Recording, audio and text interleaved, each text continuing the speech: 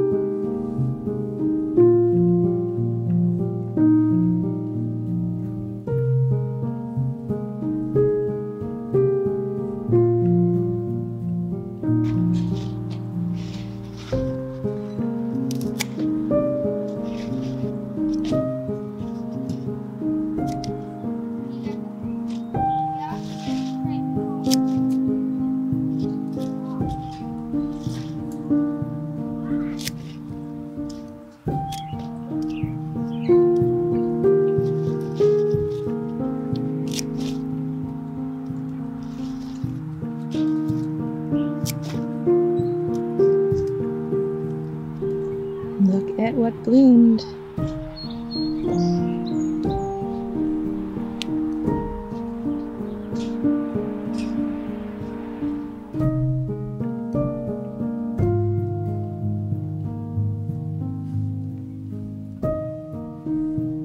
And this one too.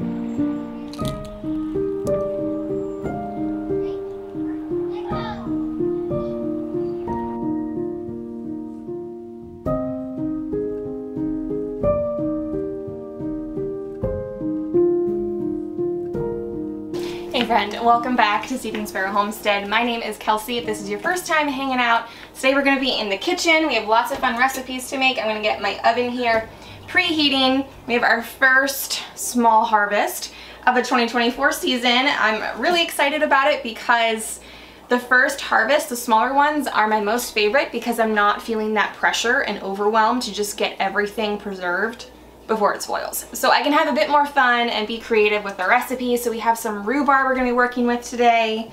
The first of the strawberries are coming in. I went out this morning and there's already a ton more starting to turn. So soon it's going to be morning, afternoon, evening going out to secure the strawberry harvest before the critters do. We have the last, most of the last, asparagus harvest this year. I went out this morning, there were only 2 from my nearly 30 asparagus crowns coming up 2 spears. So this is the last bulk of it. So we're gonna do a few fun things with that today. And I also have some fruit and veggies from last year's garden in the freezer that I wanna bring out and use in some of today's recipes. So we're gonna get everything washed up and we're gonna get started.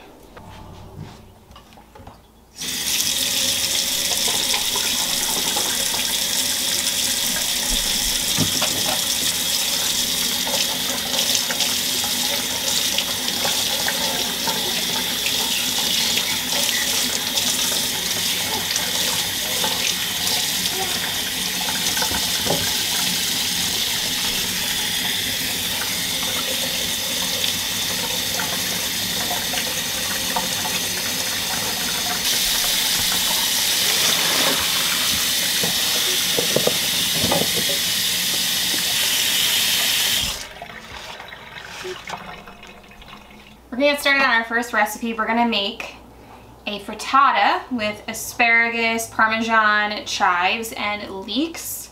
I just ran outside to grab some chives from the garden, so I'm gonna cut these guys up, start prepping all of my ingredients.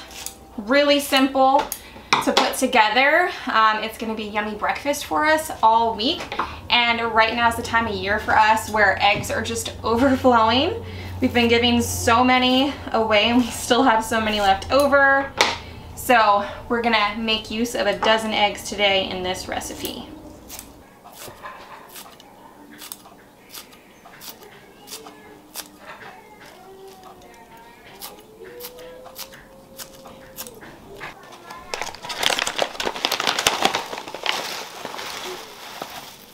Leeks from last year's garden. I had freeze-dried. I'm gonna use a handful of these.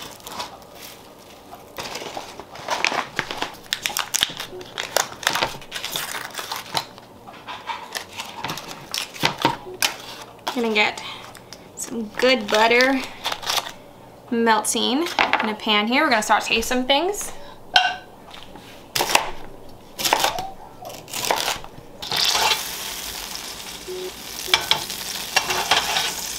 Add our leeks in here, as well as our asparagus, and allow that to get a little tender. If you don't have leeks or don't like them, you could use shallots, or you could just use onions.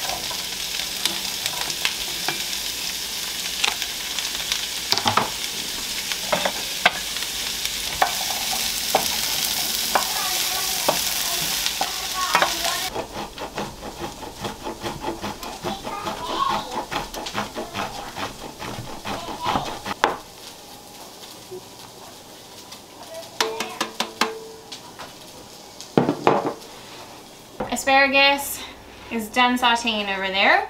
We're gonna get our egg mixture together. So I have 1 dozen eggs. We're gonna crack here.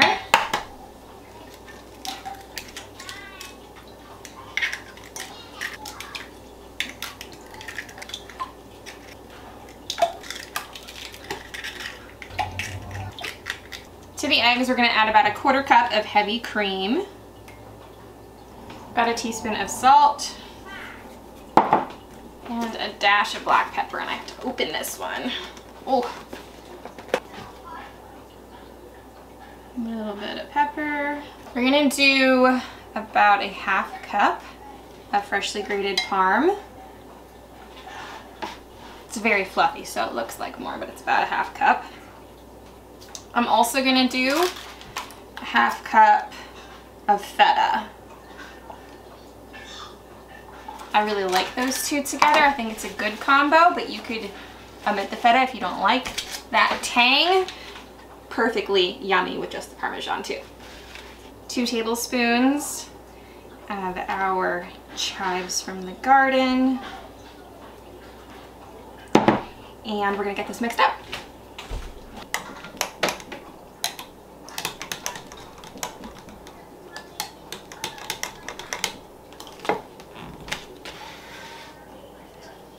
I have a greased 9x13 here, which might be a little bit overkill, but that's okay. We're going to add our sauteed asparagus and leeks in here. The leeks got nice and golden brown and smells so good.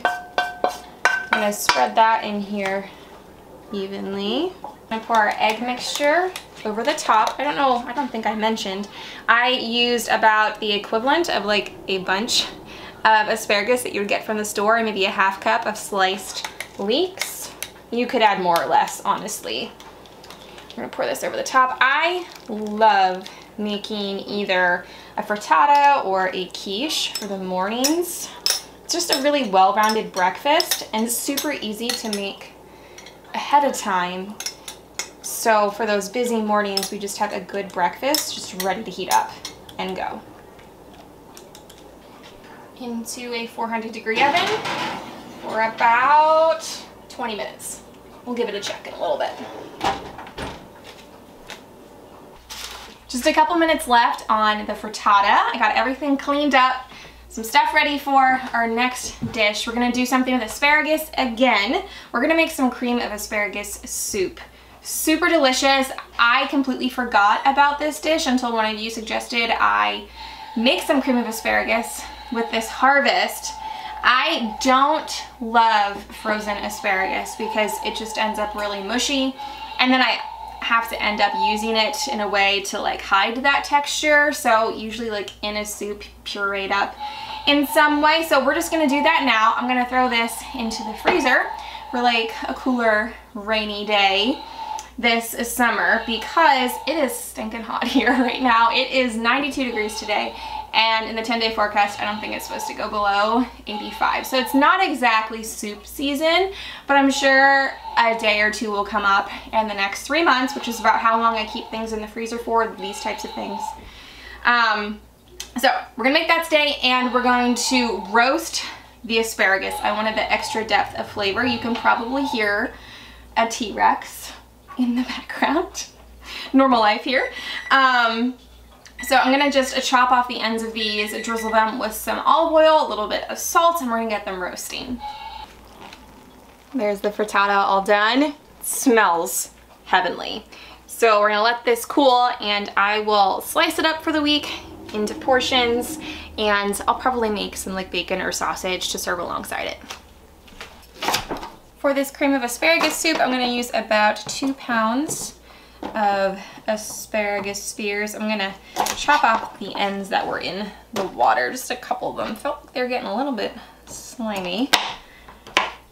Chop those guys off, grab some olive oil, drizzle them up, a little bit of salt.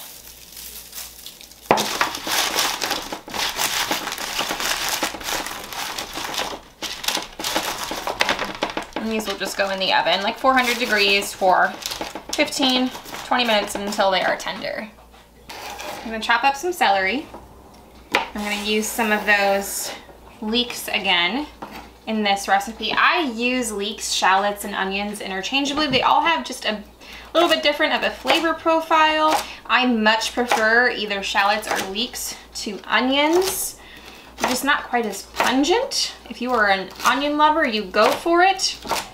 We just aren't, but we do really like the flavors that shallots and leeks give the dishes. So we're going to saute up some celery, 3 stalks, and probably a half cup of the leeks in some butter. I'm just gonna do the rest right in the stock pot. It's not, I guess I could have roasted those things with the asparagus, but I don't really need it. I like the flavor the asparagus gets in the oven. Celery going in.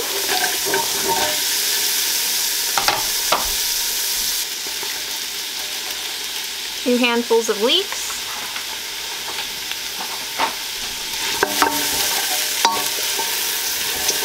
I'm just gonna let these soften up.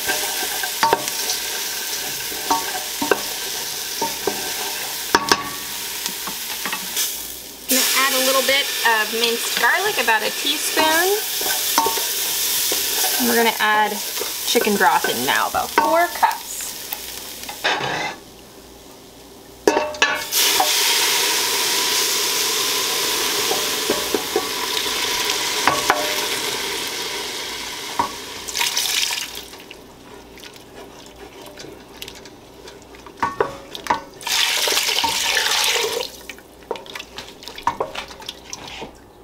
Peeled, and I am now dicing 1 large potato. We're gonna throw in to the soup pot, bring to a boil, cover, allow this and the other ingredients in there, the celery and the leeks, to cook all the way through.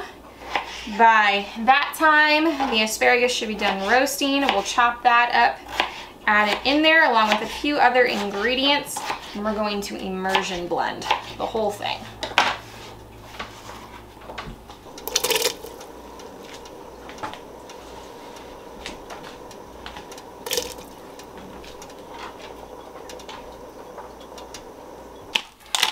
Potatoes have boiled till tender, so now we'll add in the roasted asparagus. I just roughly chopped up just to help the immersion blender a bit.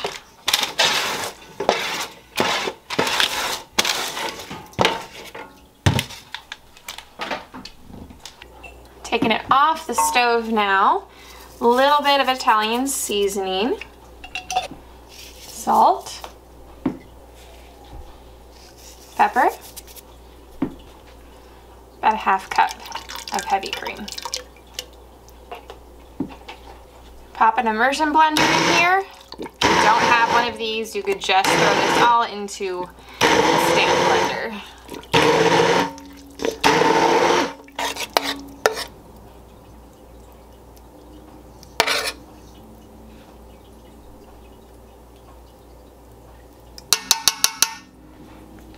I love this stuff. If you like cheesy broccoli soup, this is very similar to that. I think it's a bit more elevated. You could totally throw in some sort of cheese in here if you want, and if you have a husband like mine or whoever you're making this for, if they prefer meat with their meal, like Matt requests meat at every meal. He's just one of those guys. So I could very easily serve meat alongside this, or I could just fry up some bacon and throw that on top of this as well. Maybe a little dollop of sour cream, some chives on top. Good stuff. Asparagus has been used up. So we're gonna move on and work with some rhubarb now. I'm dropping my paper towel. I have 3 recipes for us to work on. One is probably not unheard of. I'm sure you've all heard of strawberry rhubarb jam, but I'm gonna do a recipe from my Pomona's Pectin book here, and it doesn't use any refined sugar. It's just honey. And I just thought it sounded lovely. I love the taste of honey and things, so strawberry rhubarb jam made with honey sounded lovely. So we're gonna do that. We're also gonna make a not strawberry, we're doing raspberries. I have so many raspberries still from last year. I think I had about 15 pounds in the freezer. I'm down to like 8 or 9, but soon we'll be harvesting again. So I need to start working through these a bit faster. Today we're gonna do a raspberry rhubarb galette. Love those. It's kind of like a rustic pie.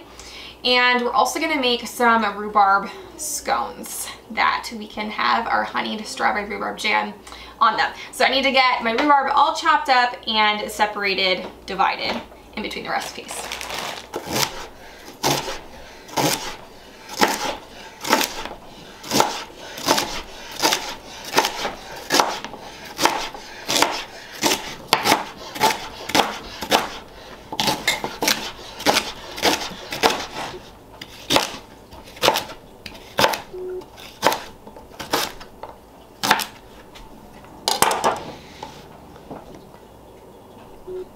One pound of diced rhubarb here. We're gonna get into this pot.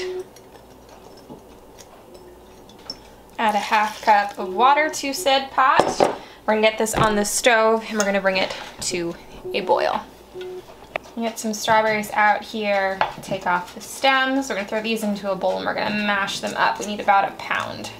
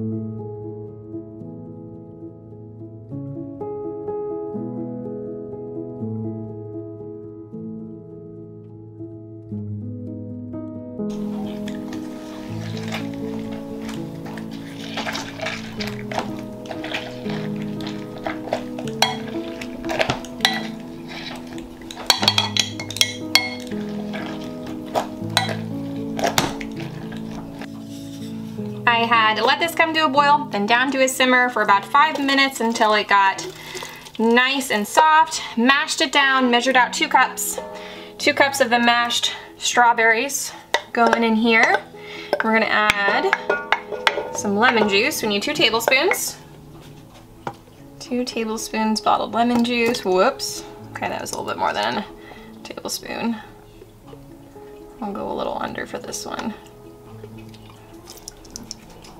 Then we need 2 teaspoons of the calcium water that you make from the Pomona's pectin packets. I want this to fill up all the way. 1, 2, they weren't filling up all the way.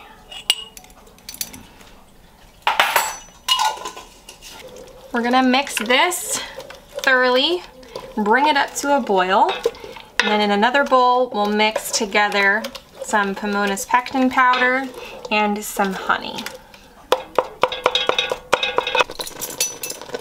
We're gonna mix 1 1/4 cup honey with 2½ teaspoons of Pomona's pectin powder.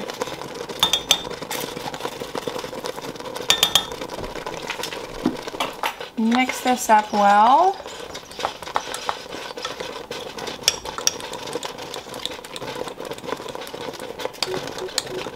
This is at a full boil now, so we're gonna slowly add in the honey pectin mixture, stirring constantly.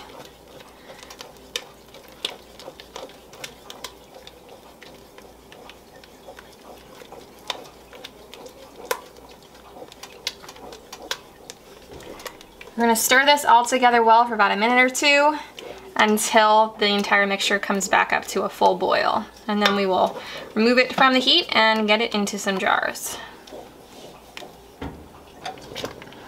A full boil is when, even while stirring, it doesn't stop the bubbles. So we're gonna remove this from the heat and grab some jars. Got my jelly jars all ready to go, filling these to a 1/4 inch headspace. We will debubble if needed, wipe the rims, place new lids, tighten rings to fingertip tight, and these process at a full rolling boil for 10 minutes.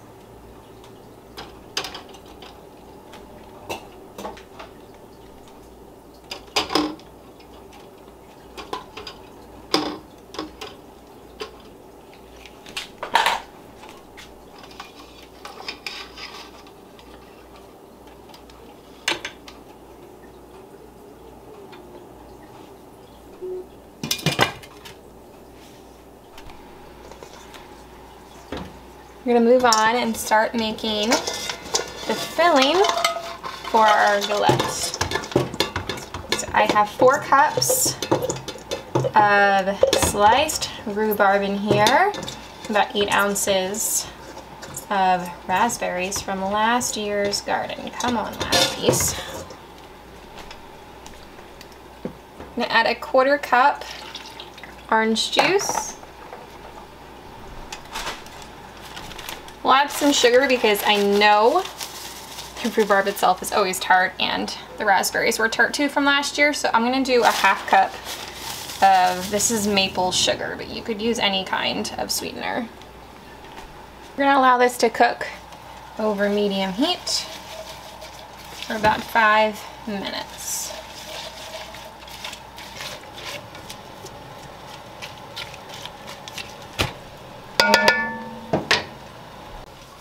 Some of the juices here have released after 5 minutes, so now we're gonna turn the heat up, bring it to a boil, and we're gonna add in a thickener. This is arrowroot powder and some water, 1/4 cup. You can use arrowroot powder or cornstarch, 1/4 cup of that to 3 tablespoons of water. I'm gonna mix that in and allow this to boil. Bring it to a boil and then allow it to boil for about 2 minutes. Remove it from the heat and we're gonna allow it to cool completely before we assemble our galette. we're gonna start on the dough for the galette. This one needs to chill for at least an hour in the fridge in order for it to roll out really nice for you. It's a lot of butter in the dough. So we are just making a single dough today. Sometimes I will double it and keep one in the freezer, but I'm really running low on freezer space, and we are actually butchering our chickens, our meat birds, this weekend, and I need all the space I can get. So only one today. For one pastry dough, it is just 1 cup of all-purpose flour, an 1/8 cup of granulated sugar of choice, a 1/4 teaspoon of salt, 1 stick very cold butter cubed up. We are going to mix these things together, crumbling all of that butter in there with our fingers until we have a very coarse, rough dough. And we're going to add in just a few tablespoons of ice cold water, a little bit at a time, just until the dough starts to come together. You don't want too much water, and you don't want to overmix this dough.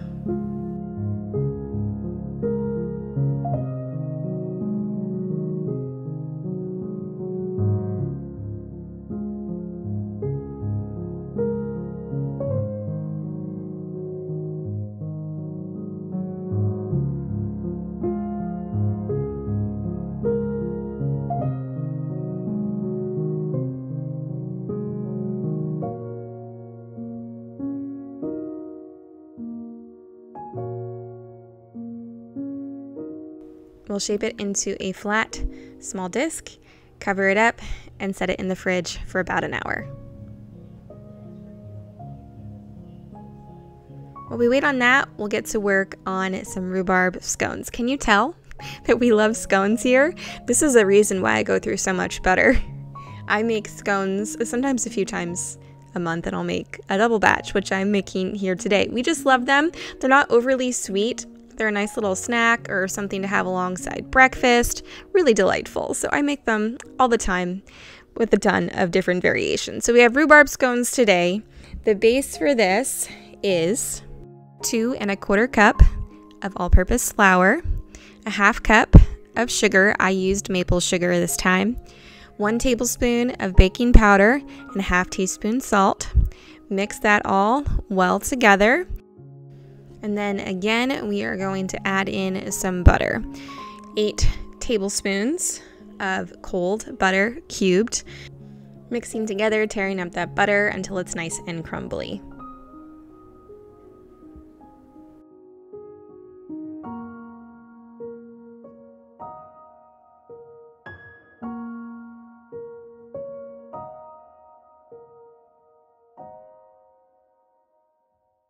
For the liquid, we're going to use some buttermilk. And where are my PA people at? Using the gears.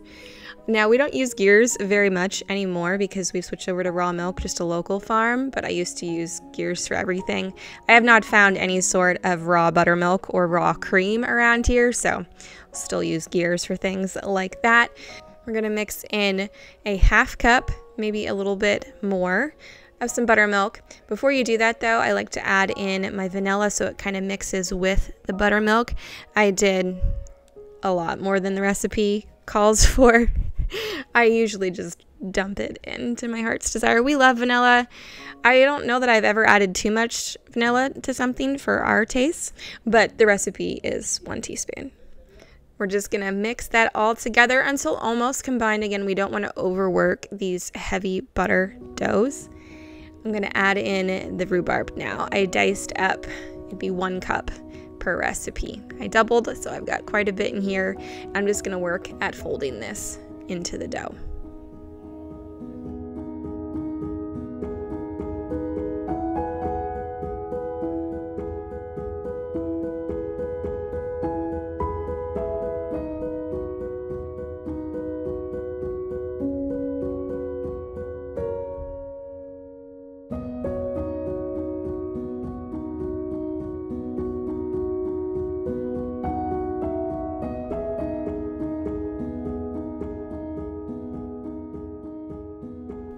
The last time we made scones together, I had mentioned that instead of the traditional, shape them into a disc, cut them into little pie slices.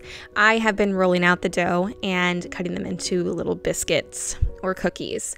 I've said my children, anytime they see a circle, something in their brain says, oh, a cookie, and they're more likely to eat it. So I've just been doing that, and we actually like it. It actually ends up getting more out of the dough because the servings aren't quite as large, so it kind of stretches it a little bit too.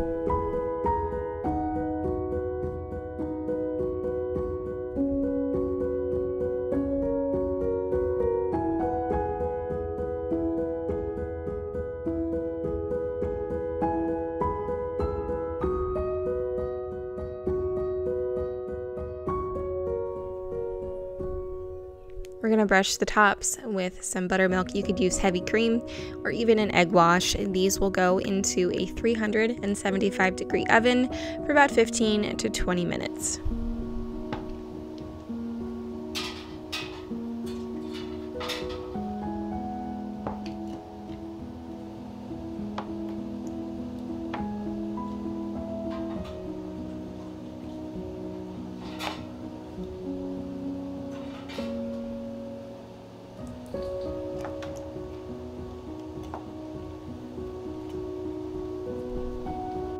Back to our rustic galette. I'm getting the dough out, and we're going to roll it into about 12 to 14 inch circle.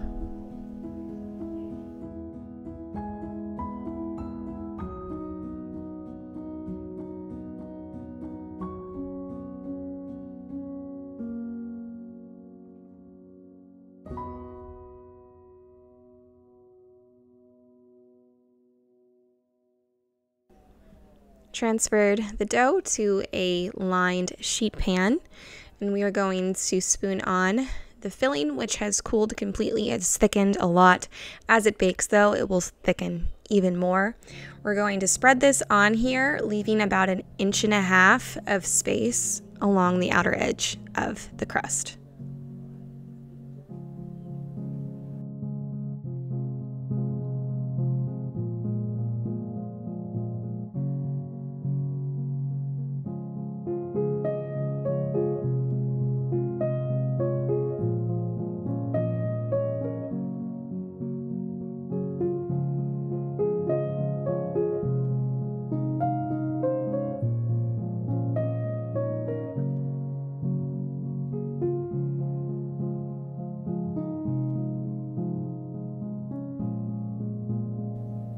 We'll begin folding in the edges carefully, gently. I probably should have left my dough in the fridge a bit longer, but I was in haste. So this is, like I said, a very rustic dessert, so it does not have to look perfect. I promise it'll still taste so good.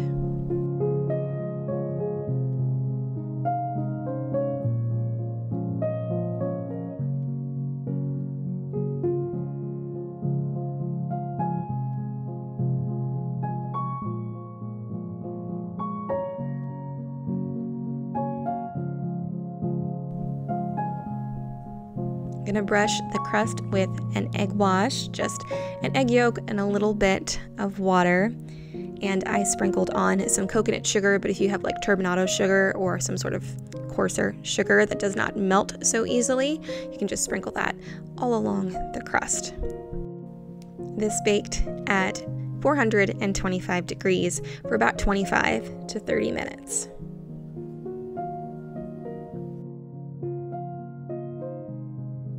All of these recipes turned out so good. I don't think I could pick a favorite. I will make them all again. Let me know which one you'd be most interested in trying. I hope this gave you some inspiration and you enjoyed coming along for these garden to table recipes using up the first harvest of the season. There will be many more where this came from. We are just getting started. Thank you so much, friend, for hanging out with me. Please don't forget to like this video, subscribe if you haven't already, and go ahead and leave me a comment. I'd love to hear from you. I appreciate those things so much. It helps this channel grow and in turn blesses our family. I am so grateful for you. You have a blessed week, and I'll see you next time. Take care.